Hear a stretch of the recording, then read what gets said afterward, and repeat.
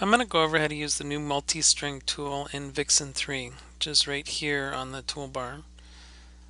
I'm going to add a multi-string to my garage here. Basically a multi-string, it just lets you draw multiple lines or strings in one fell swoop. So I'm going to pick the roof, the garage roof here. I'm going to pick my multi-string tool. I'll left click and release. Left click and release at the top here, and then left click and release again. Now when I'm done drawing this, I'm going to press escape, and you can see it's going to make this string with multiple points on it. And what it does is it automatically sets the spacing between each pixel based on the number of pixels in the string you select in your element tree. You can select the point and drag it around, move it. You can also, this is a pixel string, if you pick the group here, and it'll add multiple pixels.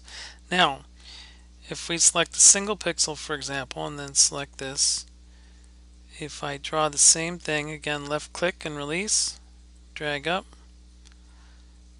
left click and release, so you can see the pixel spacing here is set. It'll draw this way with a set pixel length. If you left click again and release, you can see no matter where I go, the pixel length is set. When I'm done drawing, I just press escape and it ends the creation of that multi-string. Now I can go down here. I can set the number of pixels in the string, and you can see the pixel spacing increased, the number of pixels decreased. So you can set it to whatever you want. Lastly, if I have nothing selected in the tree, it works the same as if I have a single element selected, except it doesn't automatically set the element.